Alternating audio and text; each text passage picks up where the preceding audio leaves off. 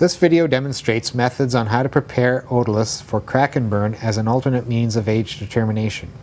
This method is useful for many species of fish, however we have chosen to show this technique on redfish otoliths. The entire process should take approximately 10 minutes.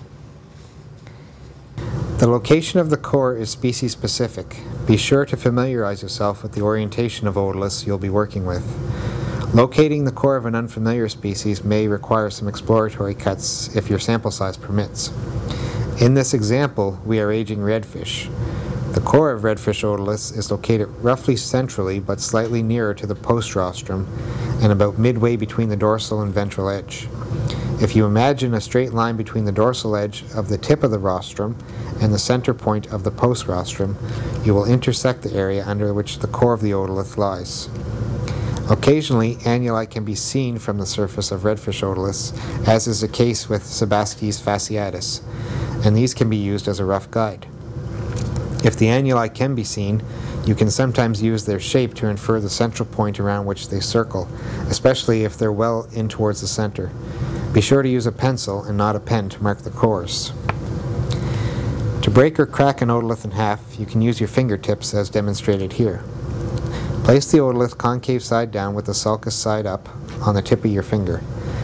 With your other hand, place your thumbnail directly over the core and press hard. The otolith should split right down the center.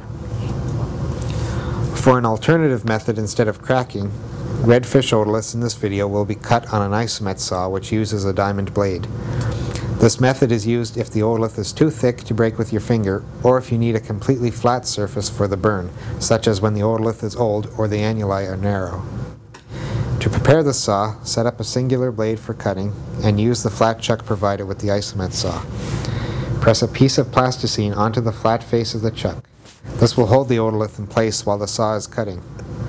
Gently pull the arm down and press the plasticine against the blade. This will make a mark that you can use as a guide to align the core of the otolith for cutting. The reservoir should be filled with a 60 to 40% glycerin to water mixture until it covers the lowermost centimeter of the blade, and add about 50 grams of weight to the cutting arm.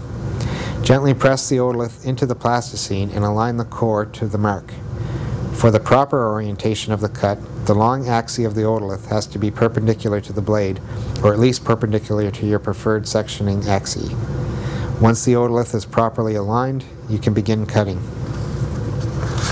Because this is a single blade and the otolith is not embedded, it will cut through the otolith very quickly. Listen for the change in the sound as the saw is cutting, and be sure to stop the saw before the blade damages the chuck. After cutting, the otolith is ready to be burned.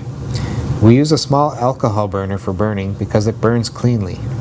A candle can be used, but it will leave soot on the otolith. The burning is achieved by holding the cut or broken otolith with a pair of forceps just above a flame. When holding the otolith over the flame, the sectioned or cut surface will be perpendicular to the flame. Hold the otolith so that the visible flame is about 1 centimeter below, and below the main body of the otolith, not just below the cut surface. The burning should only take 3 to 10 seconds, and you'll want to watch this carefully as you only want to burn the otolith slightly until it turns a coffee shade of brown and you can start to make out the individual annuli. When you have finished burning, secure the otolith in some plasticine so it can be imaged. When pressing the burnt otolith into the plasticine, use caution as the otolith will be very hot from the burning process, so be sure not to touch it with your hands. All imaging is done using an image analysis system, or IAS. We use a Nikon SMZ1000 stereoscope connected to the computer with an Olympus DP72 digital camera and ImagePro software to capture images. For good quality imaging, be sure that the surface of the cut is exactly perpendicular to the surface of the microscope lens. Place the otolith under the image analysis system. We try to control all ambient lighting while imaging, so turn off the overhead lab lights and apply some light obliquely from an external light source and focus the image. Cedar oil is applied to the surface of the otolith to help enhance the annuli while under the IAS. The oil is critical for viewing the annuli under the microscope, as the growth bands will be virtually uninterpretable unless oil is put on the surface. If you look at the otolith under the microscope without the cedar oil, you will see almost nothing. We use cedar oil because it is non-toxic and has a pleasing smell, but any type of non-toxic oil can be used. Center the otolith on the screen and make sure the focus is adjusted so that you can get the clearest image possible. If the fish is old, for example 30 plus years, it may be necessary to take 2 images, one of the entire cut surface and one image of higher magnification that zooms in on the area adjacent to the sulcus. Adjust the zoom on the microscope so that the magnified image fills the preview window. Readjust the focus and take the second image. Save the images to a folder and then use Adobe Photoshop to enhance the images. When you are ready to enhance the images for aging, open the image in Photoshop. Use the lasso tool to trace the otolith. An alternative method is to use the magic wand tool to select the otolith itself, but it is often easier to use the magic wand to select the background first and then go to the select menu and pick the inverse. Once the otolith is isolated, we'll make enhancements to the image that will apply only to our selection. Select Image, Adjustments, Levels. Move the white slider bar over to the left until it meets the rise of the histogram. This will enhance the white levels until just before the point that the image is overexposed or washed out. Do the same with the black slider. Darken the image until just before the point that the edge of the otolith is lost. Click OK. The selection of the otolith image is not critical and can be done very roughly. In fact, it doesn't need to be done at all, as long as you realize that the interpretation of the gray level histogram will include the background. Next, we use the Unsharp Mask tool. This is a more powerful tool and quite different from contrast enhancement.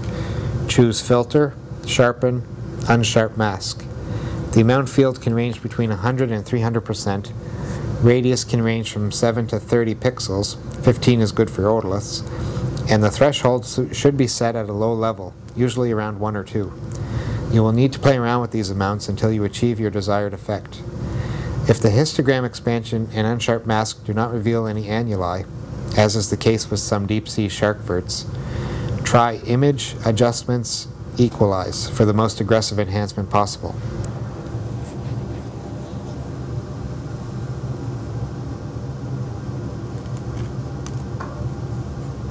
Save the image as an enhanced image.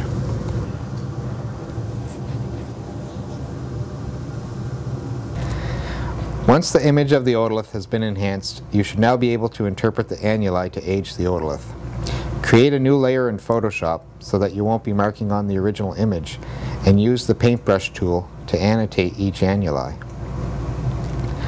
The annuli should be visible as paired light and prominent dark lines radiating outward from the core. Keep in mind that not every line is a yearly ring, and look for overall broad patterns to count. If no dark lines are visible, try reburning the otolith. Work outward from the core to the edge, annotating each annuli as you go. In the example of the redfish, we generally count out along the horizontal axis to age the younger annuli. We then count downwards along the sulcus for the older annuli, as they are more reliable along this axis. This is not always the case for other species. The annuli nearest the core are generally furthest apart, as this is when the fastest growth occurs when a fish is a juvenile. Later annuli nearest the edge, such as would be seen in an old fish, tend to be closer together and more regular in spacing, coinciding with the onset of maturity. Ease of interpretation of annuli will improve with both experience and the degree of sample preparation.